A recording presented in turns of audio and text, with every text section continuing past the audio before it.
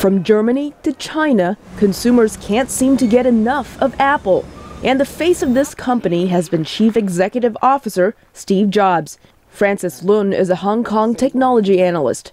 Steve Jobs actually changed the way that we download music, changed the way we use the handset, and also changed the way we use computers. Many industry analysts note that Apple did not create most of the technology that is key to its success.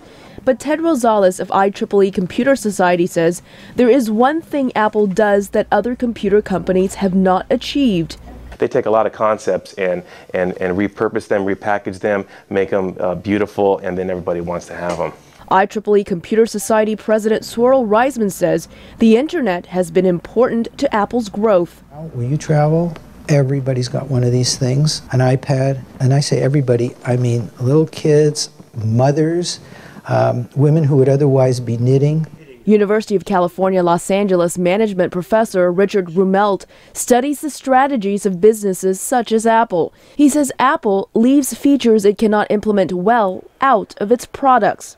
And so we have here a very interesting contrast between the Apple sense of only do what you can do well versus the standard industry approach, which is stick in every possible feature you can. But in the end, that's kludgy. With Steve Jobs stepping down as Apple's CEO, some consumers fear it will not be the same. I don't think they will continue to be so innovative, as he is the brains behind the ideas. Many industry analysts have a different view. He's handpicked his successors. They've been trained to be his successors. So I think the company is fine. It'll be fine. Still, Professor Rumelt warns that Apple's managers need to be careful.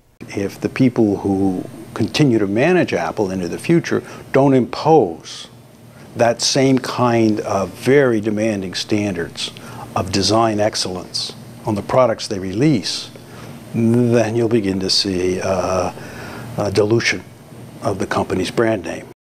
But Rumelt says Apple already has its product plans in place for the next 3 to 5 years. Elizabeth Lee for VOA News, Los Angeles.